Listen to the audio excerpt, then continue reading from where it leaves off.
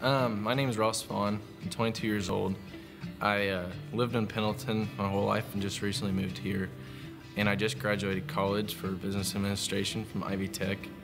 I just got married, and I love sports and card games, and I just like to learn new things. I just recently started coming to Life Church about a couple weeks ago. I've watched it with my wife on and on because this whole COVID thing, we would have been here earlier. From a young age, I went to church with my grandparents. My uncle's a pastor, and I've really never known my life without Jesus in it.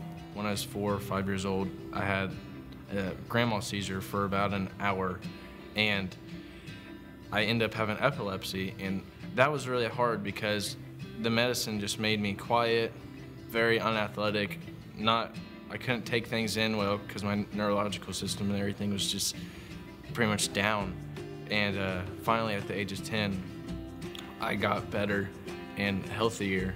Hurt my back playing sports, and I fractured my back, and they found out I had degenerative disc disease, and that was kind of a huge roadblock that hit me hard because I just didn't understand on why this kept happening to me and why I couldn't just be a normal kid like everybody else.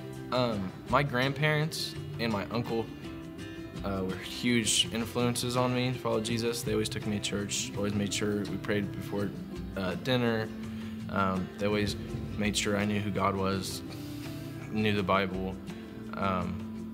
But the big influencer that's been on me lately is my mother-in-law. I've never seen anybody like her worship God or live for God or live through God. It just really, truly inspirational on who I want to be with when it comes to serving the Lord.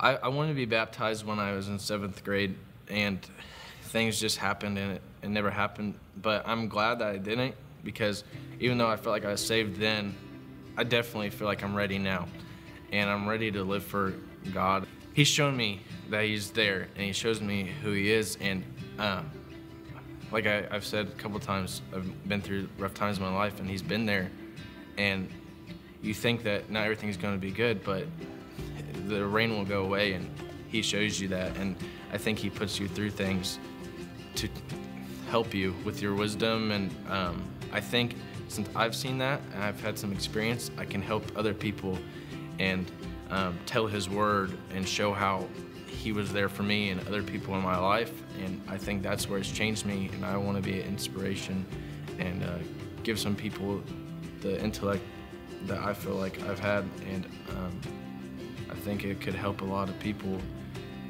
And I think how after my baptism, I think that's where I'm really going to start my walk and tell and talk about God to people more often, to show them that there's always hope and there's always the Lord. My name is Ross, and I'm getting baptized today.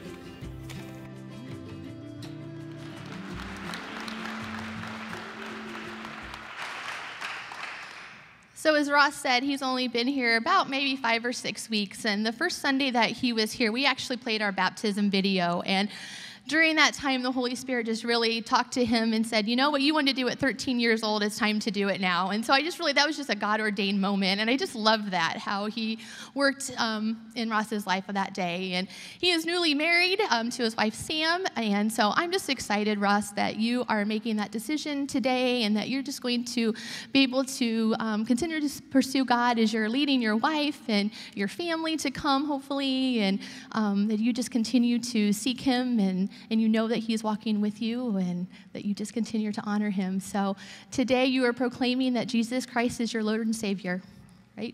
Yes. Yes, okay. And I'm going to baptize you in the name of the Father, the Son, and the Holy Spirit.